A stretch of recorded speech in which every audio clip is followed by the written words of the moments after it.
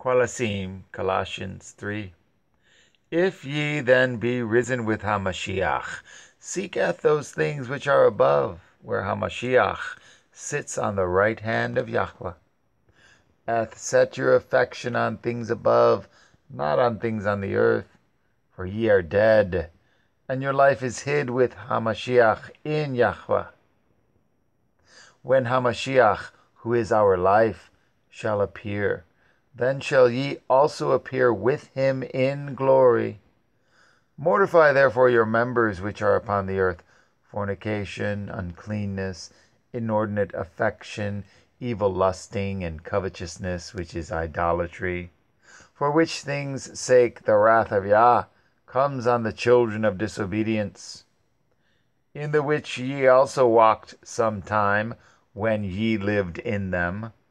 But now ye also put off all these: anger, wrath, malice, blasphemy, filthy communication out of your mouth.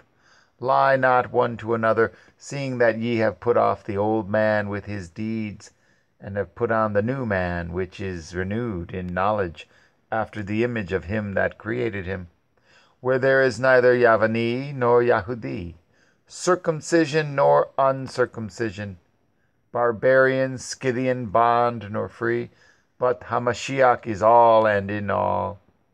Put on, therefore, as the elect of Yahweh, holy and beloved, hearts of mercies, kindness, humbleness of mind, meekness, long-suffering, forbearing one another and forgiving one another, if any man have a quarrel against any, even as HaMashiach forgave you, so also do ye.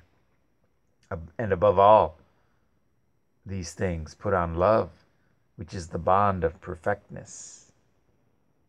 And let the peace of Yahweh rule in your hearts, to the which also ye are called in one body, and be ye thankful.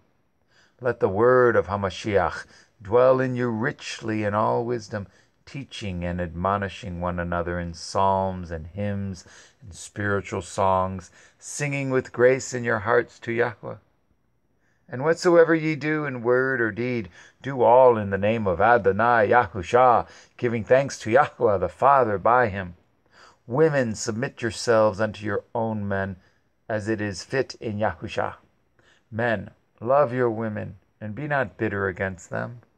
Children, obey your parents in all things, for this is well-pleasing unto Yahweh.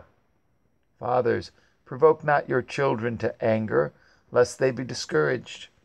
Servants, obey in all things your masters according to the flesh, not with eye service, as men-pleasers, but in singleness of heart, fearing Yahweh. And whatsoever ye do, do it heartily as to Yahweh, and not unto men, knowing that of Yah ye shall receive the reward of the inheritance, for ye serveth Yahweh the Mashiach. But he that does wrong shall receive for the wrong which he has done. And there is no respect of persons